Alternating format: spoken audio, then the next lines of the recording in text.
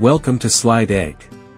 Today, I'm going to show you how to fit an image perfectly into a PowerPoint slide.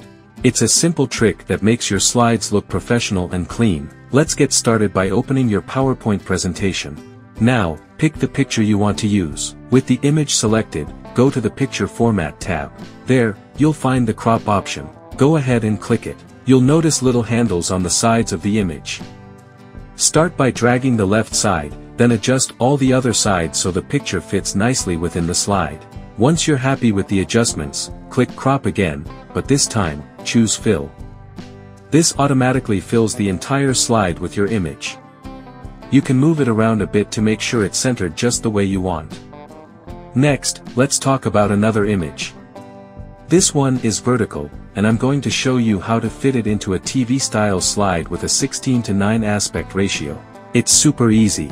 First, select the vertical image. Go back to the Picture Format tab and click on the down arrow next. From the options, select Aspect Ratio and choose 16:9, the same as a TV screen.